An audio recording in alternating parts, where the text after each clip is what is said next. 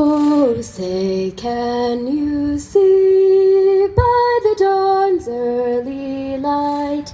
This is our 21st annual Tucson Firefighters Chili Cook-Off. All the proceeds and the money raised today goes to our adoptive family programs that we have throughout the holidays. We help provide Thanksgiving food boxes, also food and gifts for Christmas time.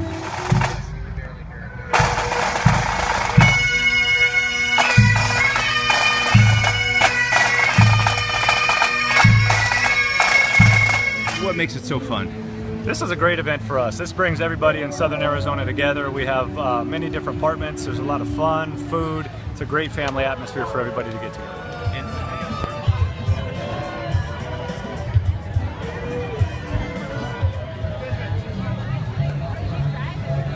Perfecto. How's your chili? Excellent. Yeah? Good. It's good? And what do you call it? Best chili ever. The best chili ever? We won last year. Man. Oh, nice. So, yeah. Get that chili in there. And what's this year's chili?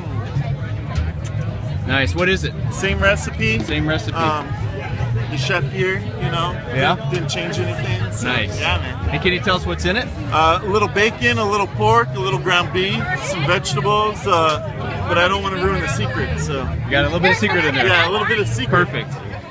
All right, so we are trying all 16 chilies as official judges. This is chili number 11, so they're random. We don't know exactly who made what, so it's all anonymous. And Mike, did you have a favorite? Yeah, I did actually. Number 16 was my favorite. Number 6, and so we don't know who made that yet. No, we'll find out afterwards. But very good though. Yeah, a lot of good chili. Yeah, there was.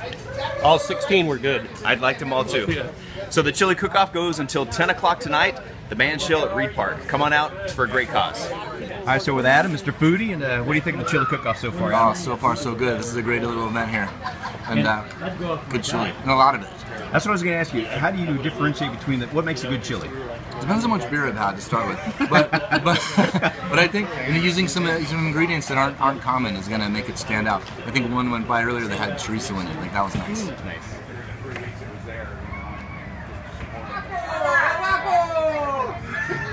Hey Dan, how are you? I'm doing fantastic. How you doing? Great. Hey, you don't have jurisdiction here. And then as far as the booths go, that's also another fun aspect of the chili cook-off. Yeah, the booths are great. You see this year we've got Nacho Libre out this year. We've got some amazing quesadillas. There's some aliens that landed out there. I'm not sure what's quite going on.